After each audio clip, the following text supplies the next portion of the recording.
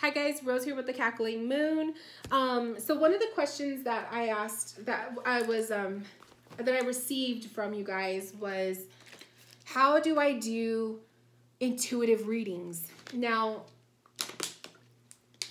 in my online tarot course, it's actually the 4th class that I'm going to be teaching my students how to read intuitively. So if you're curious about that, you know, the next time I have it available, you should join in.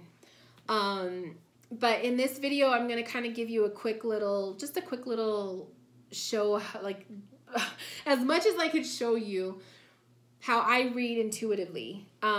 It's different every client. I will say that. Some clients are open energetically and some are not. And the intuitive hits will come and they don't for others. So it just depends. And that's just the name of the game.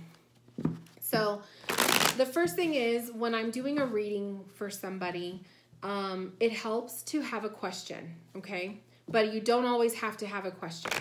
So 9 times out of 10, my clients will give me a question, but the ones that don't, I literally just read intuitively. I pull cards, and whatever comes through, I'm literally trusting what comes through and saying it. And for the most part, it's accurate.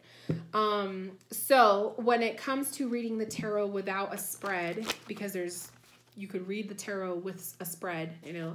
The spread is like, card number 1 means this, card number 2 will mean this. I usually don't use spreads unless I absolutely have to or want to. I will use a spread for like my birthday readings and stuff. But for the most part, I am just pulling cards. So let's do an example. Let's say someone is asking, let's do a love question. What does the future look like for me and my boyfriend? Okay, so I'm pulling cards. What does the future look like for me and my boyfriend? Now, when I'm reading intuitively, I do not have a set number of cards that I pull. I do not have a set way I'm going to set them up. I literally just put them on the table. I pull the cards however many I feel like I need to pull. Okay?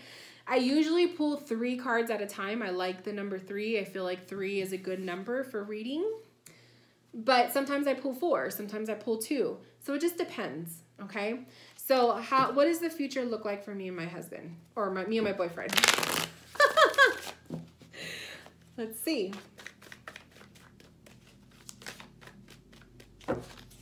And this is not for me and my husband, okay? So I would, pull some cards, lay them down. And usually, like I said, I start with 3. And then I just kind of look at them, and in my mind, I'm already looking at, okay, Knight of Swords usually means this, this, and this, and this. But you're also reading intuitively, so what sticks out? So the first thing that I would say sticking out is that you guys are going through a hardship, okay? You guys are going through a hardship, and to me, it's like the 5 of Pentacles. The people in that card look like they're walking towards the next card I pulled, which is the Page of Swords. And I would say you guys are going through a hardship, and it looks like, they're leading towards somebody in this relationship is taking on more than they can handle. So that's kind of what I would say with that. And then I would say Knight of Wand energy is someone who is very impulsive, or very, they like to take charge and take action. And maybe they're not listening to what's going on. Okay, they're not listening to the other person, or, they're too aggressive and you're more of a thought person. So then I would kind of divide it up. There's 2 people here, a knight and a page. So it's kind of like, which one do you intuitively feel is your client, and which one is the other person in the relationship? And I was instantly feeling my client would have been the Page of Swords. They are taking on more than they can handle, and they're kind of holding it in mentally, because the Swords is about your thoughts and your mind, versus the Knight of Wands, where their lover is aggressive and wanting to take action and wanting to solve problems, but maybe he's not communicating. There's no sense of emotion here, because there's no cups in the reading. So you see what I mean? Like, you really take it apart like that. So then let's say, okay, well, let's see what else comes through. Oh, we have the Moon card. And we have the Judgment card. So I could say, okay, there's some lies, some secrets that are coming out. Okay, some lies or secrets coming out of the woodwork. Moon card is, illusions. Moon isn't always intuition and like sweet stuff. The moon can also be like lies, deceits, not seeing things for what they are, or shit coming out of the woodwork, So that's kind of side by side with the Judgment card. To me, it's like someone's speaking secrets here.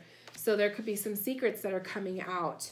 And then at the bottom of the reading, it's just like, this is what's holding this whole relationship all together, the Justice card. So I would kind of say, like, the relationship has always been unbalanced. You guys have always been wanting to, seek balance in the relationship.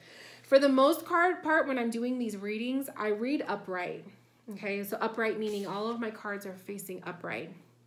Because I've learned to, if I feel like, for me, this would have been a Justice in reverse, not balanced in the relationship. But I don't have to pull it reverse to read it that way. I just intuitively feel like, okay, no, this is an unbalanced relationship, so I'm going to read it that way. So there's that too, So then I would say, okay, well, let's pull some oracle cards on this. So, pick an oracle deck, and because it's a love reading, I'll use the Romance Angels. So then you could pull some oracle. And when I pull oracles, I usually pull 1 or 3. I don't like to go overboard with the oracles, but I also don't like to, if I need to just stick with 1, I'll stick with 1. But usually I don't go more than 3. So then it says, let your friends help you. Ask for support and ask for and accept support from others. So the nice thing about the oracles is that you're not reading it super intuitively as you would the tarot. But sometimes you're going to pull an oracle card. Like, this one's perfect. Let your friends help you. It's kind of saying, then I would tell my client, when it comes to this issue, if there's lies coming out of the woodwork with your significant other, you guys are not communicating, you're heading through a rough patch in the future, letting your friends help you is, seeking advice from other people. But then I would also say, be very careful, though, how much of your relationship you're making public with other people. So I would normally stop there, and I wouldn't pull another oracle because this one's already giving me enough. But let's say I pulled one that doesn't make sense. So let's say I pulled, because some of these are like calling in your soulmate. So let's say I pulled that one, and then I'd be like, well, what the fuck? Like, that doesn't really go with what the theme of what's happening here. So then I would pull another oracle or 2 more to kind of help me here. Or that's part of intuitive reading, is you may pull a card and calling in your soulmate. Your prayers, affirmations, visualizations help bring you together. That may be hard to interpret for this specific kind of a reading, but there's a reason why you pulled it. So that's where your intuition comes through, okay? And then how would you put that into it? A lot of times when I'm doing the intuitive readings, like when you're automatic writing and you're just writing whatever comes through, that's why I like to do the video readings, because I feel like I get to a point sometimes where I'm talking and I'm just saying what's coming out. I'm just saying the first thing that pops into my head, and you get used to that. But the thing you'll notice is when you're done with an intuitive reading, you will not remember what you just read for, because you're channeling. So understand, you have to trust yourself to do those readings. And they're not always going to make sense after. And sometimes you'll be saying things and you'll be like, man, I really hope this client resonates with what I'm saying because it feels so specific. Chances are they will. And sometimes you won't even know, because sometimes your clients, they won't email you and tell you how they like the reading or whatnot.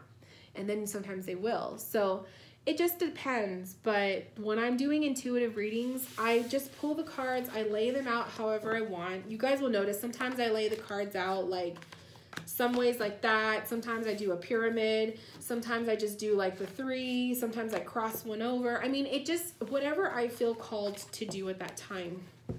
But I always find that they always fit. Like, everything always works out. And you will be picking decks that are specifically meant for that client. because you just naturally were like, oh, I feel so pulled to use my angel deck, or I feel so pulled to use this deck. And it's like, you'll find later on as you're doing the reading, it's like, wow, I pulled that deck for a reason, because everything that I'm pulling is like making sense for them. So that's kind of how I do it. You know, it's hard to teach intuitive reading because a lot of it is trusting what is coming to your mind. But you're not just reading like, okay, the Hierophant, okay, religious factors. You're not just reading textbook tarot. You're also reading, well, what could this mean in other aspects, you know? So like in a relationship, oh, the Hierophant could be, maybe you guys are going to get married.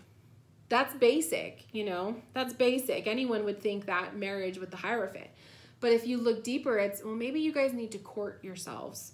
Court the relationship. Go to the old-fashioned type of dating again. That's what I see with the Hierophant. Because I look at it deeper. I look at the Hierophant as like old school.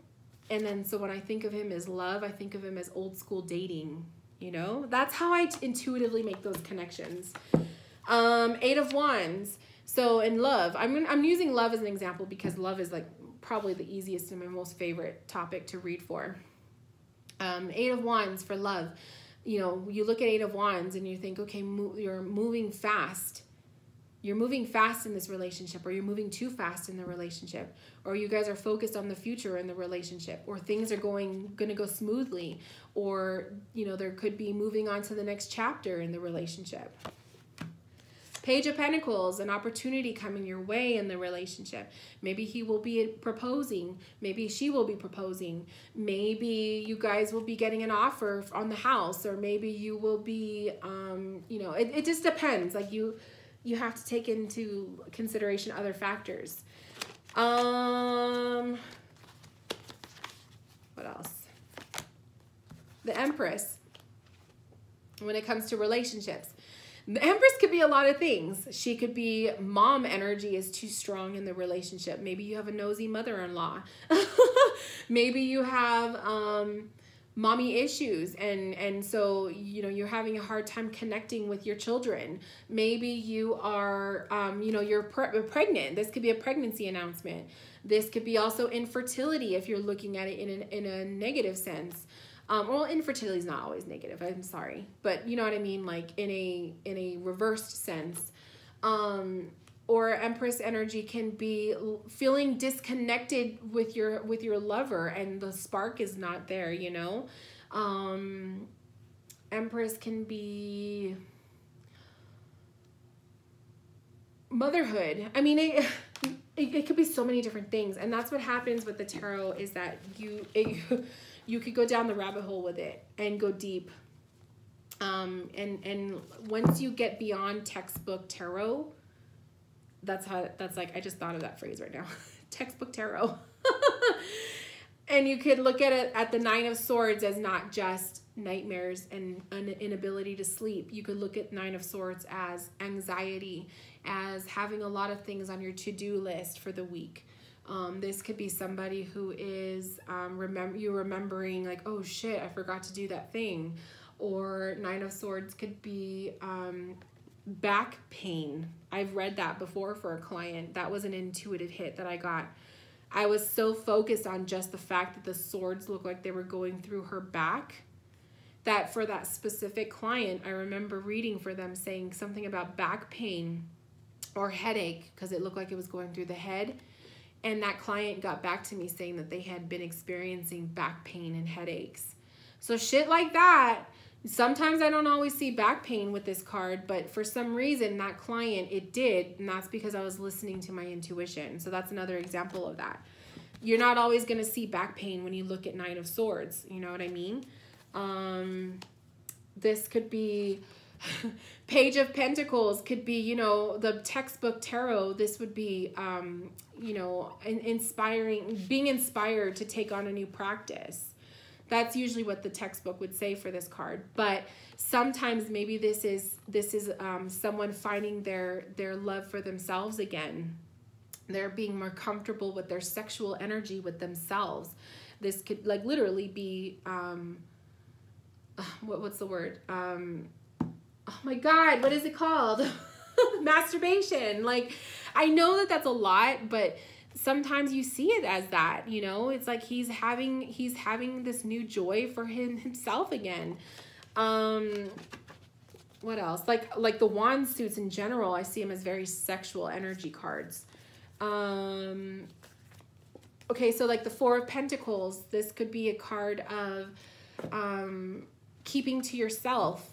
This could be a card of being clingy. This could be a card of needing to not spend money. You see how you could see it in different ways. So I'm going to be going through all this shit like in my tarot course. But that's how I read tarot, is like once you get beyond what the textbook says, you are able to see the cards in so many different ways. And that's what happens when I'm doing readings, is that the Four of Pentacles will be one way for one client, and then I'll do another reading 2 minutes later and it'll be something different. So trusting what comes to your mind and rolling with it. So that is how you read intuitively, my loves. Sorry for it being, you know, so quick or whatnot, but it's hard to teach how to do a reading without a spread because I just throw them down and I read it. But that's kind of an idea of how I do it. If you guys have any questions, please leave comments and I will get back to you guys. And tell me, and if you want to see another video about something else, let me know, because I'm always looking, I'm always looking for ideas for videos. So if you have any ideas, let me know. But other than that, thank you guys for watching, and I will talk to you later. Bye, loves.